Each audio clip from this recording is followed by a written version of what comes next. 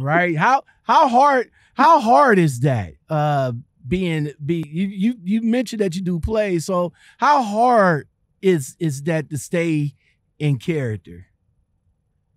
It's pretty hard. Like for me, I write.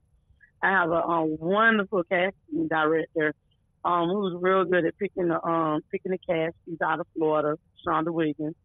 And what I tend to do, because as writers, we can be our own critics, and sometimes we can get in the way. So when she's picking the cast and putting everything together, I just don't show up until the day of the play. I don't know what's going on. Like even the songs that I write that are in the play, I just hand her the script. She picks out the band, they run with it, and then the day of the play, that's when I know like what didn't happen, how it turned out. But the cast is pretty good. They really be into character.